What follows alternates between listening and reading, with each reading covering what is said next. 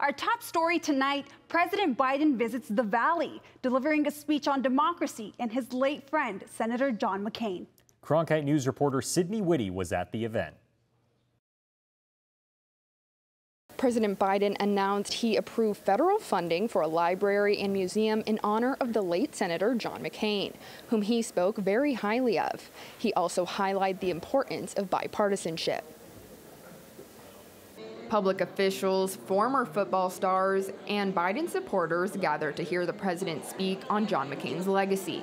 Before the president took the podium, Cindy McCain took a moment to honor her late husband and President Biden. While John and he differed on many political issues through their respective careers, the great causes that brought them together and were most important to our nation are shared in this venture. The president reflected fondly on their friendship.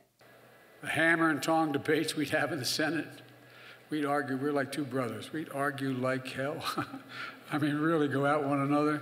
Then we'd go to lunch together. No, not a joke. Or John ride home with me. I mean, we travel the world together. President Biden encouraged citizens to stand up for democracy and its institutions. We should all remember, democracies don't have to die at the end of a rifle. They can die when people are silent, when they fail to stand up or condemn the threats to democracy. Biden closed his speech by highlighting that we should hold ourselves accountable. Now's our time to continue to choose and secure a sacred cause of the American democracy. I know we can meet this moment. John knew we could meet this moment.